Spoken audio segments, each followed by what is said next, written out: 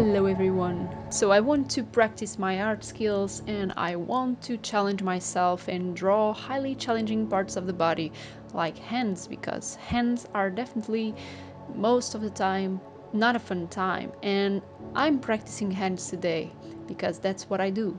I see people posting their workout videos everywhere on social media, and since going to the gym isn't really my cup of tea, this is as close as I can get to a workout. So I'm using a website called Sketch Daily. I'll put a link so you can check it out in case you want to draw. And it is a great tool for practicing drawing from references, and you can choose from specific body parts to full nudes to costumes, you name it.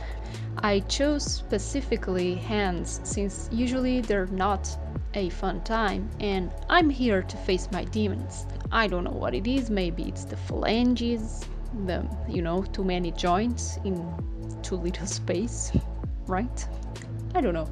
Anyway, and that's why drawing a character with the hands behind the back is always a good option. This website randomizes a picture every 5 minutes. You can set a time to whichever is best for you, and the goal isn't to have pretty hand drawings by the end of this, but to get the anatomy right, or at least as nearly right as possible, and to do it as easily and as effortless as we move along from one exercise to the other, as the rust starts to dissipate from your fingers and giving space to all the fuzzy warm feelings of art pleasure.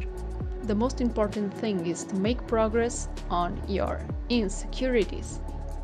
I realized that using the gray as part of the sketching process helps defining the light and shadow rather than just using lines, and both methods kind of work together, as you can clean up the drawing as you go, and just as if you are sculpting or carving something. Not that I know how to carve at all, but you get what I mean, right?